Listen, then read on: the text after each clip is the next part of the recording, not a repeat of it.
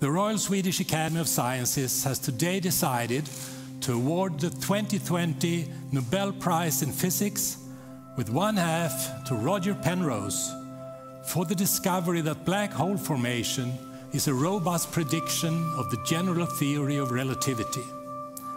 And the other half jointly to Andrea Ghez and Reinhard Genzel for the discovery of a supermassive compact object at the center of our galaxy.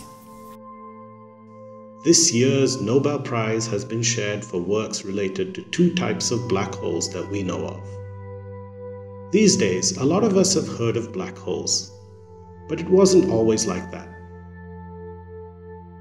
Albert Einstein's general theory of relativity first suggested the possibility of a black hole, characterized by an unimaginable object of infinite density known as a singularity. Even Einstein didn't believe in their physical existence. Einstein thought that black holes were abstract mathematical notions too bizarre to exist in the real world. Back in those days, noted British writer Winston Churchill might have described a black hole as a riddle wrapped in a mystery inside an enigma. But now, a little over 100 years after Einstein's work, black holes have been inferred, detected, and even directly photographed.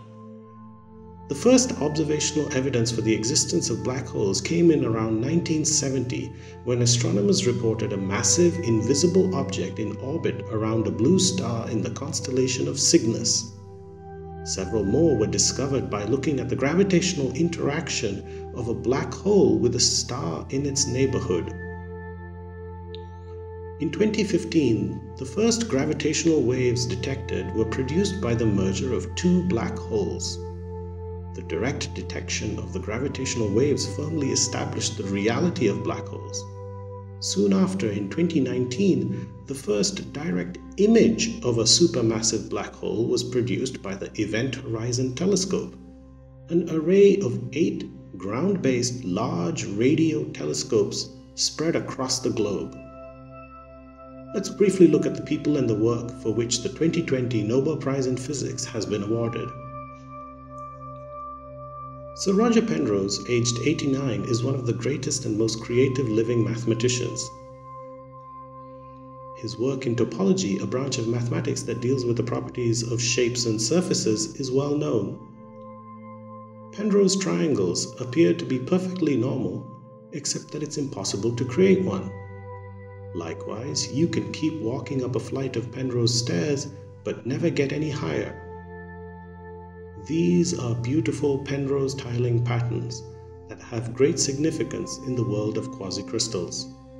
His works in geometry actually appear like works of art and have inspired many artists. In 1964, Penrose showed that black holes could indeed form, and he worked out the nature of the surface of such an object. To him, the black hole problem was a problem in geometry. A black hole forms during the final stages in the life of a massive star.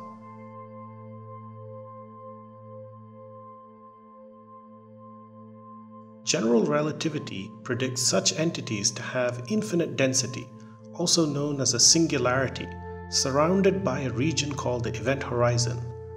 You can observe the motion of particles, objects, or light only up to the event horizon, but nothing beyond it. To understand this, consider light that is far away from the event horizon. Light from this source spreads out in all directions. As the source moves closer to the event horizon, more and more of the light is constrained to curve around the event horizon. Light that crosses the event horizon can only move towards the center, towards the singularity. What's true of light is also true of matter. Light or matter can cross the event horizon just once. A black hole is a one-way membrane. So, a black hole is truly a trapped surface, as Penrose precisely described it.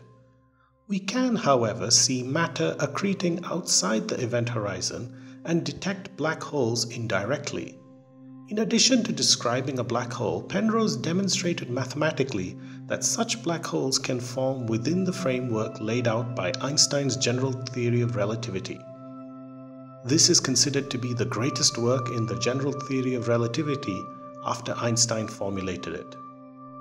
It's for this work that Sir Roger Penrose has been awarded the 2020 Nobel Prize in Physics. Penrose, through his mathematical ingenuity, has made other significant contributions to black hole physics.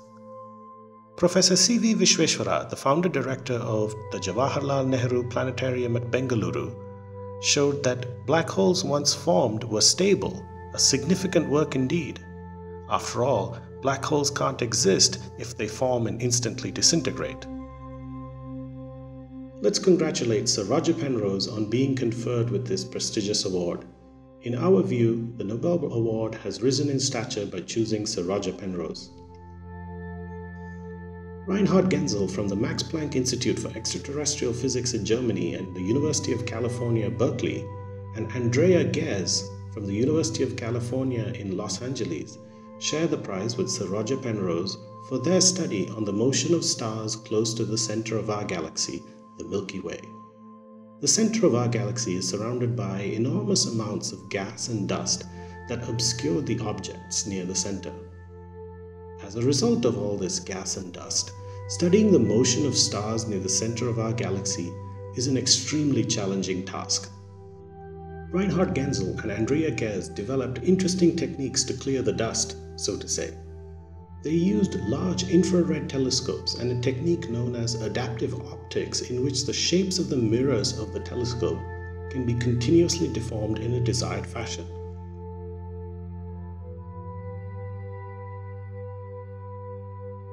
It effectively removes the effects of our atmosphere and enhances the quality of images. Using this technology, their study spanning 2.5 decades clearly showed that stars near the center of our galaxy were moving faster than what the known physical laws predicted. One of the stars, named S0102, has a period of revolution of just 11.5 years. Another star, S02, has a period of just 16 years. Therefore, their positions can be studied over one full orbit. By knowing the distance of a planet from the Sun and its period of revolution, it's possible to calculate the mass of the Sun.